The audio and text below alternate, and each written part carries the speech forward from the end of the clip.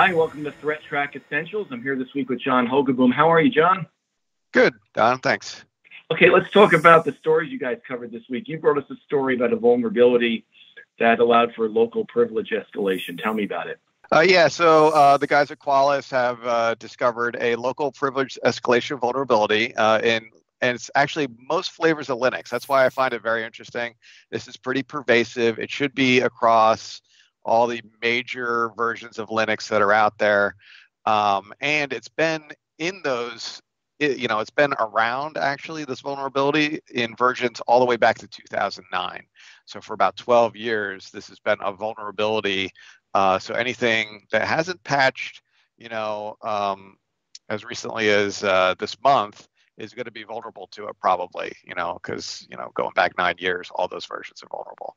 So it does require you to have local, access to the machine. But still, the fact that it's so pervasive across so many different vendor versions of Linux makes me concerned that, there's a high probability for it being used out there in the wild. And exploit code is available, out there on GitHub and whatnot. So it's definitely, it works, and it's very simple piece of code to execute. So your advice to people would be what? Patch immediately. Identify what platforms you have and get a patch out, because most of the major vendors, I believe, have all pushed out a patch this month for this vulnerability. Well, you just said patch immediately. We probably say that about a story every week on ThreatTraq, but Manny brought us a story about not so easy as it sounds, right? There, you have to consider a lot of different things about patching in terms of risk. Tell me about his story. Right. Yeah, Manny had a good point of view on his story.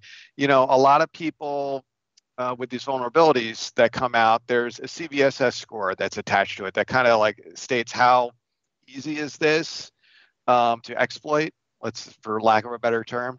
But when people shouldn't be jumping like crazy on every single vulnerability that comes out with a really high CVSS score, because you kind of need to take it in yourself, triage it, and figure out, do I even have this running in my environment? First of all, if I do, how widespread is it?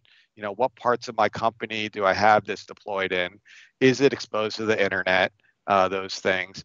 So there's a lot of factors that I think come into play depending on your overall kind of security posture as a business that would inform your decision as to whether or not, even though this particular vulnerability has a really high risk score, whether or not it's likely to be exploitable in your environment, based on how much you have it deployed or not at all, to determine whether it's something that you really should get, everybody all into battle stations to work on it. So I thought it was a good point of view. So it's a lot more complicated than it may seem at first. There's a lot more nuance to it. Yeah, there's definitely a lot of nuance. You need to kind of assess it for yourself and your particular environment to determine whether or not it's a real big risk or not. Great. Well, thank you for all that great insight, John. And thank you all for watching. To keep up with great insight like this, please like and subscribe below. And if you want to take a deeper look at any of these stories, click on them and you can watch them in their entirety. Thanks, and we'll see you next time.